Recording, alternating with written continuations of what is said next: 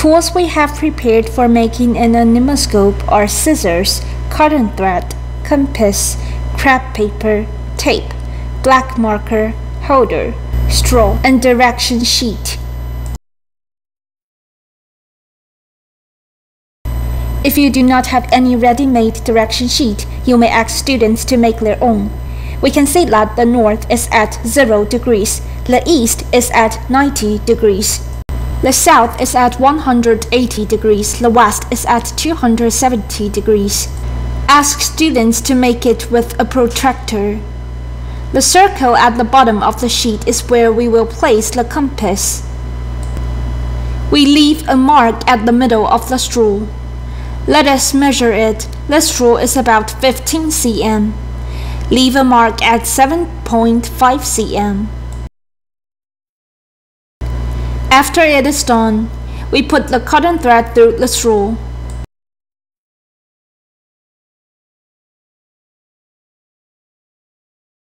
Once it is done, we keep a length of about 2 cm at each end. Cut off the excess.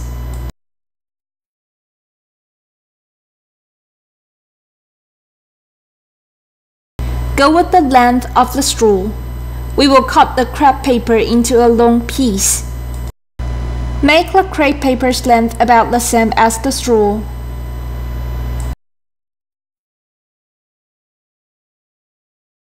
Usually, we will cut the crepe paper in half from the middle.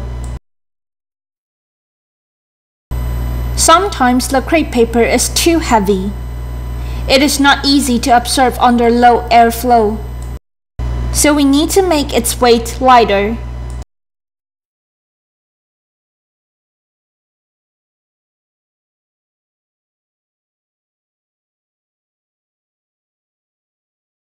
After we have cut it, stick the crepe paper with the tape to the cotton thread.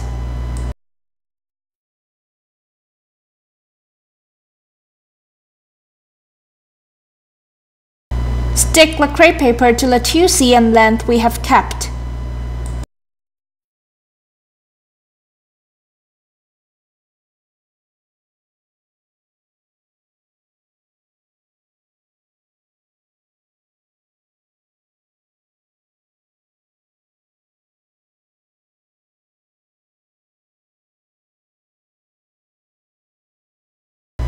Once it is done, stick the other end of the straw into the holder. Insert the straw into the holder. Next, adjust the height of the crepe paper. It is already this high, so we still have to adjust the thread. Put it out a little, so it will hang naturally. Once it is done, we will insert it into the holder again. Now it is done.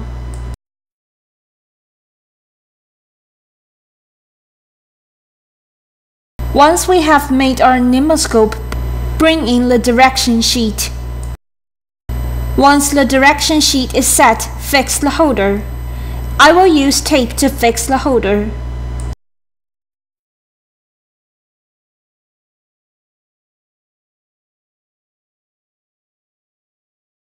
Once the anemoscope has been fixed to the holder, bring in the compass. We have to align the north of the compass with the north on the direction sheet. The south of the compass aligned with the south on the direction sheet. Then, this is the step students most often forget to do. That is, the needle has to be adjusted to the north. Only then could we know where the north is. The real north should be in this direction.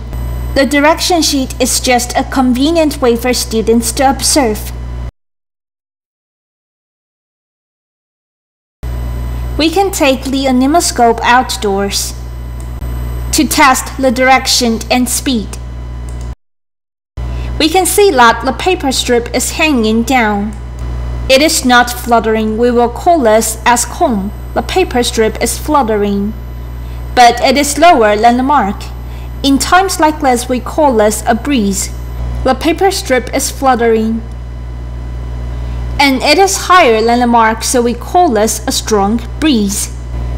We will use the direction of the fluttering paper strip to determine the direction of the wind. If the paper strip is fluttering toward the west-south,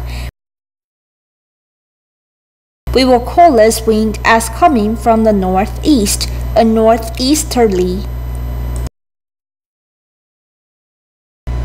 Through this anemoscope and the height of its paper strip to understand the strength of the wind. We can also know through the direction of this paper strip's fluttering the direction of the wind.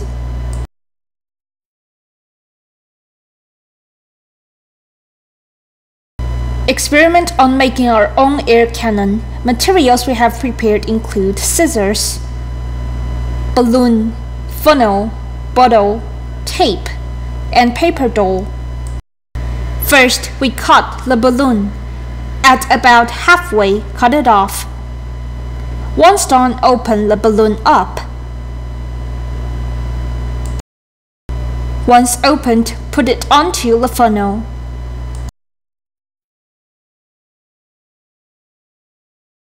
If the balloon is not big enough, you can cut and make it bigger.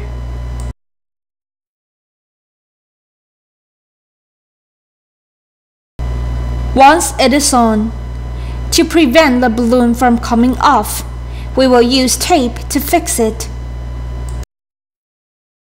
Stick a layer of tape. Make sure it is tight when you tape it. It is okay to tape a bit more.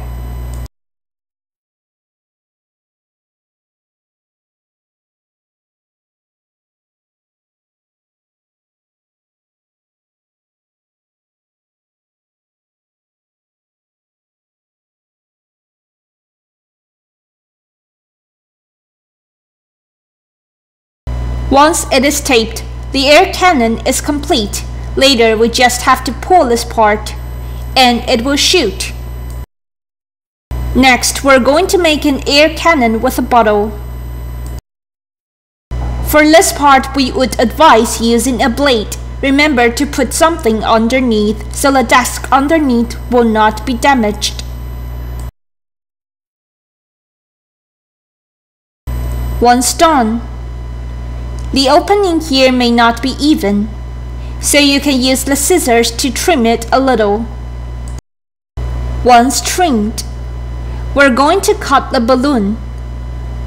Cut the balloon open at about the same place at about halfway. Once cut, we open the balloon. If you feel the space here is too small and difficult to maneuver, you can make it bigger by cutting more.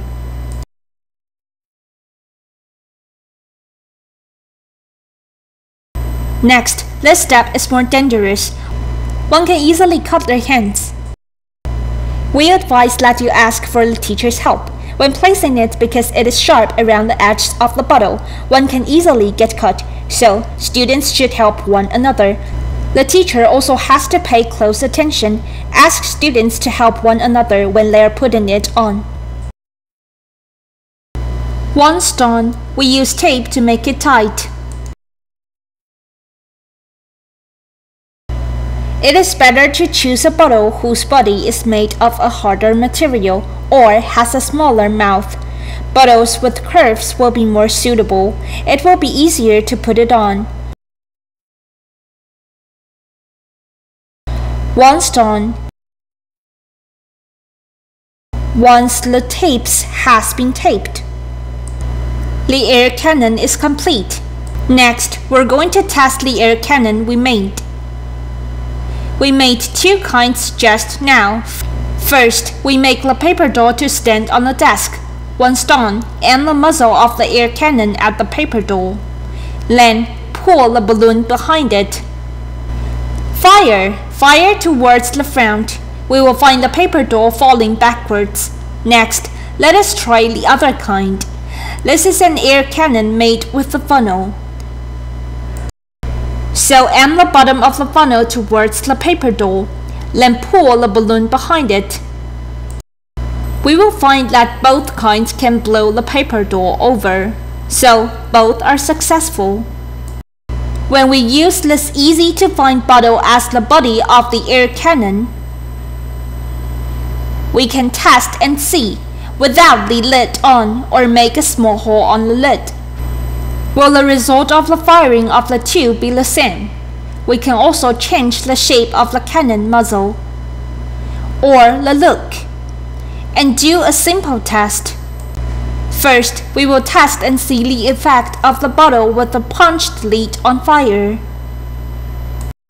We will always start from this distance.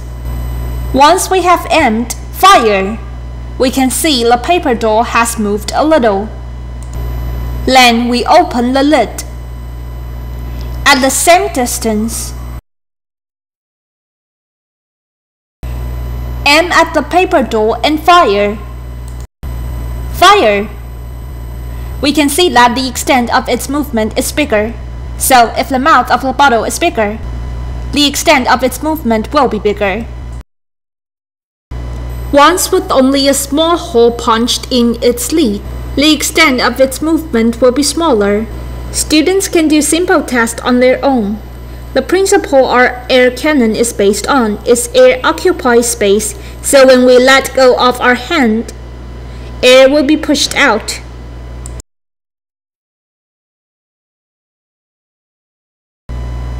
The experiment on making our own dropper rocket. The material we prepared include scissors, tape, paper, syringe, pen, plastic dropper, plastic tube and ruler. First, we take the transparent plastic tube. Measure for about 2.5 cm. Make a mark on it. Once marked, cut it off.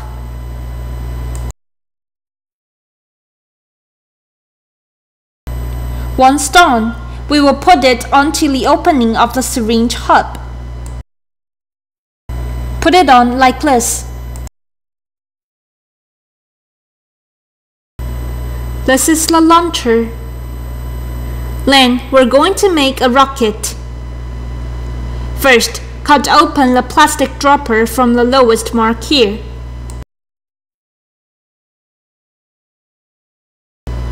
Once cut, let us try and put it onto a plastic tube.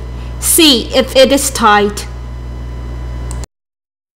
If it is like now where it will not fit, you can cut a bit higher to make its opening bigger. Let us try again. We find that it is too loose. If it is found to be too loose, we can use tape to make it thicker. And make it tighter when attached to the rocket.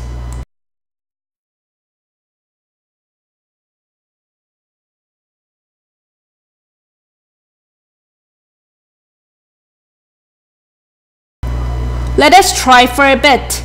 Still not enough. Tie it tighter.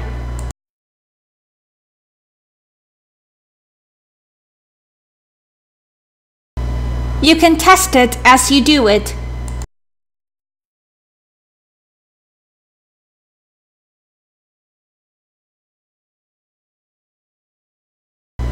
That is about it. Once they're about the same girth, finish up with the tape. To wrap it to the same thickness. Try to get it even with some wider, some thicker, some thinner that will make it loose. Try it once it is wrapped. Success! It is quite tight, cannot pull out. Front part of the rocket is done. Once we have made the tail fin to the dropper with paper, put it onto the syringe. First, we have to pull the plunger of the syringe out. Once pulled, put on the dropper rocket. It has to be tight here when we put it on, otherwise it will leak later. Now the dropper rocket is ready for launch. Please note that. Do not launch at another students or people. We can aim towards the sky. or towards the front, but there must not be anyone in front of it. We make use the unique characteristic of the air to make the dropper rocket. Please be safe when you play with it.